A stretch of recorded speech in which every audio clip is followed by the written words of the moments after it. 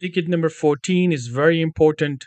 We have done a lot of tickets where you go to a company and if they are using laptop or desktop and whatever they do, that's kind of like inside a company, or maybe they're just having some issues inside a machine. So that's like operating system level stuff. And then you worked on products where you still have to work inside that operating system level type of skills. But now we're moving towards what are users using that you're going to get a lot of calls. So when you give them a perfect laptop and everything is working nice and clean, there's no issues with operating system, but usually they don't work inside the applications of a laptop. Like they don't open task manager, they don't go inside C drive and try to do a lot of things. No, they use applications. And what are this type of applications? What are we using currently in 2023 and 24 and upwards?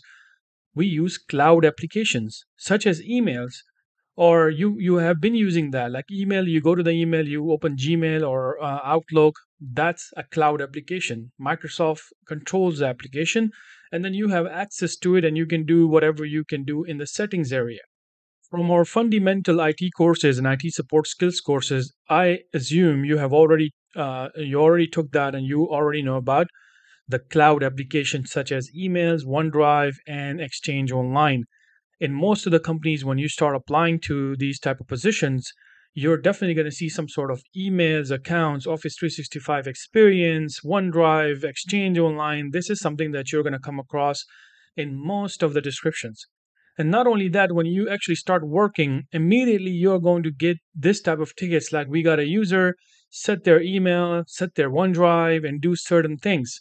Now, of course, you don't need to go too much into details about Office 365. Like, let me mention this as well. You can even land a job just in Office 365. So if you become an expert in Office 365 and you really like this stuff, in future, you can just go inside Office 365 and learn a lot about it and become an Office 365 administrator. So you can totally change your career by going into Office 365 because it's a cloud-based application. They give you email access, file sharing. A lot of features are out there right now that companies are using. So you got to ask yourself this question: if I started working in a company, 90% they are going to be using something like this. So we're going to target something that is accepted by the whole world. Office 365 is known by every company out there. Even if they're using a different service, that's they're using some sort of service that is little alternative to Office 365, but the majority of the companies are going to be using this type of service, Office 365, or service from Google. We are going to focus on Microsoft. So what we have to learn here is the focus here. You're learning Office 365 only at IT support skills level. You're not becoming an Office 365 admin. So don't do this mistake by going into it and then losing your focus. You are the IT person and you just need to learn Office 365 at the level where you can just help user. You're not going to get into specific applications and become a expert in that type of applications, because then you're off your skill set and then you may want to go for different type of jobs then. So now that is cleared, our IT manager submitted a ticket. We have recently adopted Office 365 for our users, and I need you to create accounts for Adam, Amy, Monica. Please grant them access to all Office 365 applications and ensure that they have email access through Office 365. When she say or he say all, that doesn't mean that you give them admin access. This means whatever they have bought in their license, maybe you should just give them that access. Sometimes you go to a company, they will specifically say, give them specific application and accept these two or three or four. So you again have to talk to your managers, whoever is in charge of Office 365 to guide you properly, and you just don't blindly assign licenses to people. So let's go ahead and create Office 365 users and just go over some of the basic tickets, and the future tickets are also going to be related to cloud. So because when I mention it's cloud, remember, cloud, you don't have to go to a lab and open another browser to do something that is cloud related. Remember that. We are not getting into a computer and opening a browser to do something in the browser. A lot of time I see this mistake. So you don't have to do it here. You can open your browser, open a new tab, open portal.office.com, or type login.microsoftonline.com and then type the username and password that we have given you. So again, this is exactly the same concept. Somebody have created you, just like in Active Directory we have created you as a help desk. So here somebody have to do that first step to give you the admin rights so you can add other accounts. So we have done that for you in this case. So you will get this username and password from us, and you will go ahead and sign in. So when you type portal.office.com and you log in, you are in Office 365 through the web browser. So this is where you can come over here and you see how I already got this dashboard available to me. And now again, of course, we're not doing Office 365 training here. We're doing a ticket. So where can you go and actually learn about a lot about Office 365? You can go back to our courses in JSS and find Office 365 courses. And also in your IT support section, there the third course is also about Office 365. And then we have single courses related to Office 365 because we're not training here. So you're going to go ahead and open your apps right here, and you're going to click on admin. Once you click on admin, you will click on users, and here we have the user section. So we're going to click on active users. So you see, with this, we also added a lot of dummy users that you probably don't need to use right now. But let's go ahead and see what we can do. The first one we have here in our ticket is Adam. So let's go ahead and click on add user.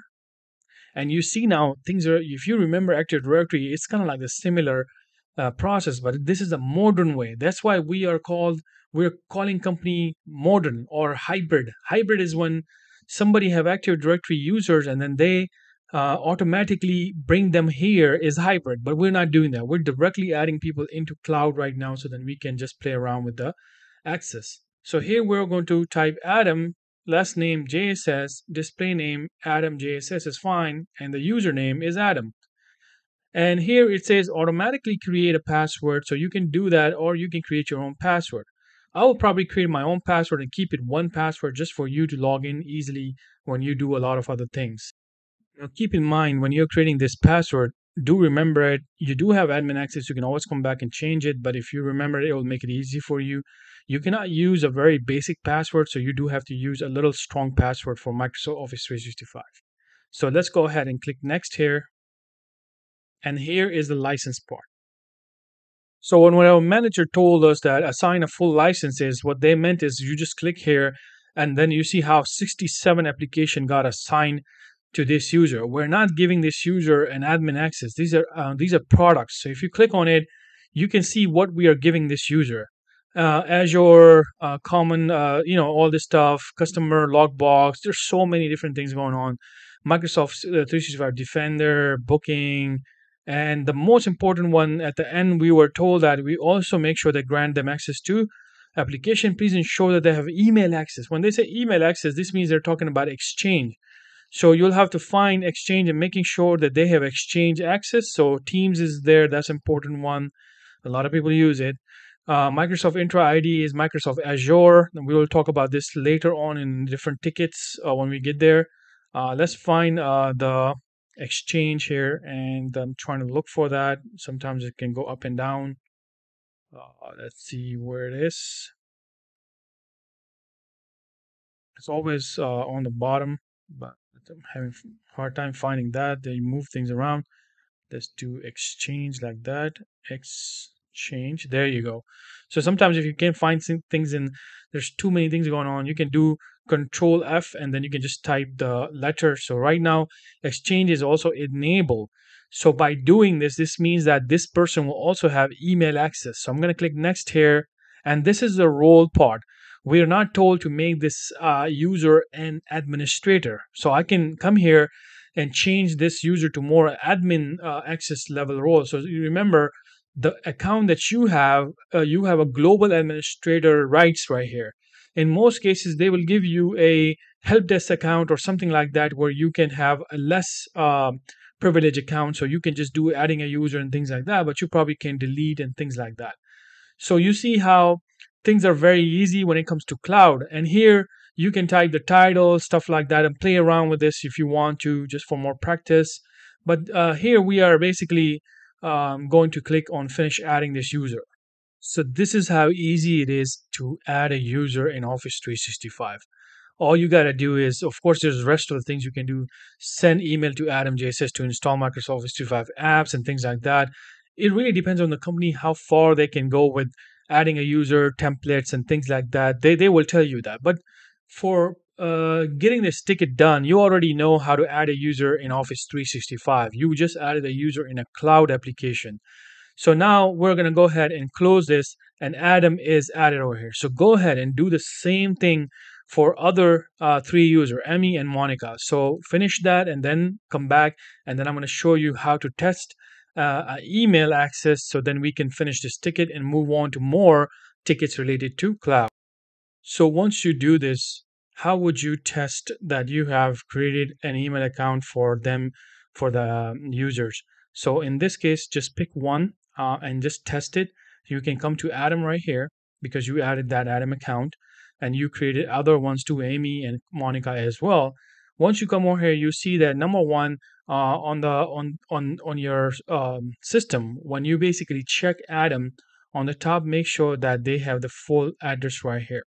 So once they have this address is correct, you can click on mail, and this is where it tells you that Adam have email access because it shows you mailbox storage and all that information. So go ahead and do this for other users as well. Click on Amy, and then once you go to Amy and then click on mail, and make sure that also Amy can see the same thing. If you do not see mail and you don't see this information, this means this person do not have that application assigned. So what you need to do, you can go back to licenses and apps and make sure when you click this, this should be fully checked, and then check if the Microsoft Exchange is enabled, which is Microsoft Exchange Online Plan 2. This is checked. If you uncheck it, that will go away. So this is how it's so easy in the cloud to give people certain type of application access very, very quickly.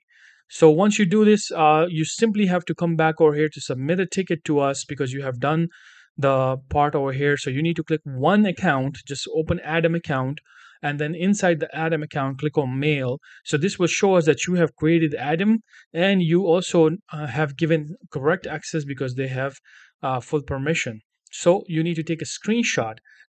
So Windows comes with a snipping tool, the one that I just opened. You can click on new and take a screenshot. And also, if you don't have a snipping tool, go to Google and find out how to take a screenshot from your browser. That should be your another skill for you. I mean, our labs are not going to be there for you to take a screenshot automatically, right? So you need to also learn how to take screenshot for troubleshooting purposes. When you share things with other people or users, you need to know how to take a screenshot. So Windows comes with snipping tool. You should find something online if you don't have it, and that is going to be your homework. So go back once you have the screenshot available, exactly this one. Make sure you take a full screenshot, go back to your application and start assignment and submit your screenshot here and type here, what did you learn in this? And if there's anything you want to share over here. And then if you're looking for interview prep related to Office 365 on how to add a user and accounts and how to give licenses, that will be here right here in the interview prep. Next tickets, we're going to go deeper into Office 365 and scenarios where you can now learn more about other things that comes with this type of applications. So we can finish the cloud skills as well, and that will give you a really good and nice modern level skills when you go out in the market, and then when you work, you'll feel very comfortable.